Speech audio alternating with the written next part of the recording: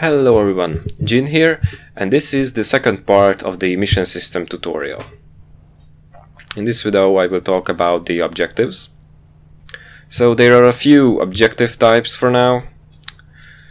Let me list them and explain them in more detail. You have kill objective. Kill objectives with multiple NPCs to spawn for the same NPC or entity, or however you like to call them. Gather item objectives. Talk to a specific NPC objectives. Be in a specific transformation state objectives. Currently it only supports Saiyans for now, I believe. Have a specific level objective, then go to a specific dimension or biome objective, or be in a specific dimension or biome objective. The last two are not the same, because one needs you to go to it only once, and then the other needs you to be there to spawn the kill NPCs, the kill objectives NPCs. So, of course, there are a few other types planned. We will see when I get to it again. Then to the format on how objectives should be used. The first line in the mission objective needs to be one of the followings: start, next, skip, or restart.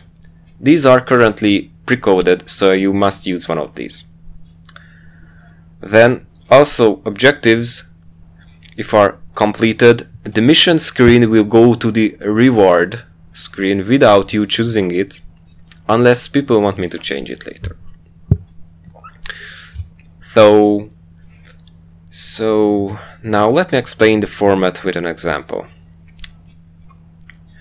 For example, one of the Cyberman missions, like this one, it's important that the parameters of an objective are separated with a semicolon. So you see that this is already an objective. The first one of this line separated by semicolons was always the objective type. In this example it uses kill same type, which will spawn the amount of NPCs that are set at once after pressing the currently set start button. The next ones are not important to be in order. The important part of these are the first character of every parameter. These will tell the objective parameters type. In this example, the N is always tells the name. In this case it represents the entity's name. I added a generated text file to the missions folder that will include all the entities' name that should work for your mod setup, but that doesn't mean that they will actually work, only that they should probably work, so it's not the same. Anyway, so you can get these names if you don't know how to get these. M means, in this case, the amount. For this objective it means the amount of NPCs that will spawn. For another objective type, like gather item, it can mean the amount of items needed. Or for the level type, the amount of levels needed to complete the objective. So H means health and A means attack damage amount.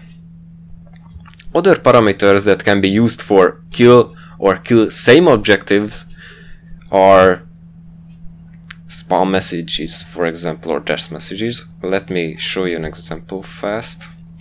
S means the spawn message, and since translated is true, that means I can set a line that can be localized, that is present in the localization file, so this will be shown. And every kill, as you see, you can have multiple missions, so you can have multiple objectives, as you see. So you can set for each different spawn message, but they will spawn at once. So if you press start, they will spawn all at one time. So, and this D is the death message, so if you kill one, this message will appear. It even supports sound files with the following parameters. So if you want a sound file to be used, well, in this case the mod doesn't have that much sound files that you could use, but you can make your own mod which has only, for example, sound files.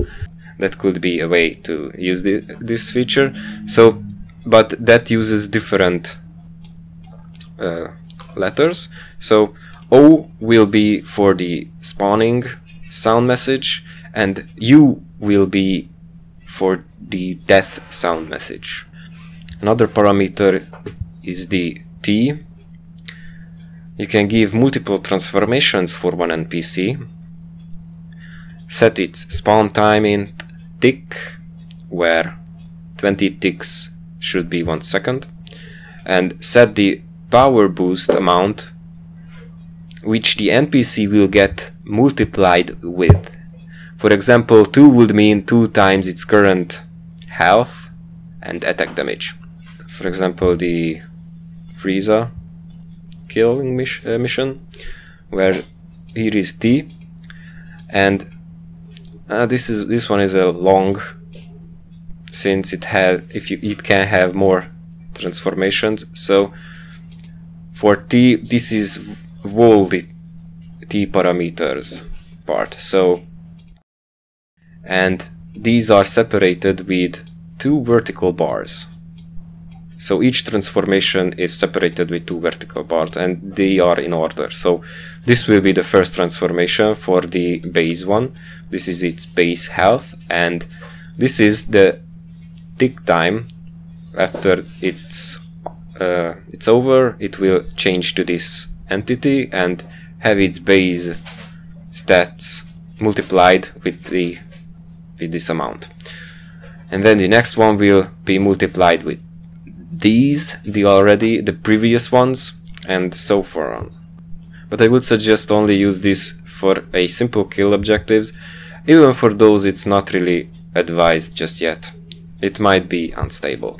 Then there are talk to objectives. So talk to objectives use 3 additional parameters.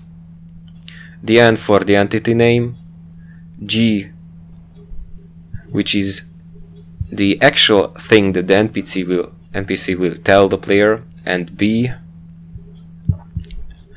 is the button the player will need to click. And no, you cannot have multiple buttons for now. Put those choices to the rewards part. So this is the end of the objectives video. Thanks for watching, and see you all next time.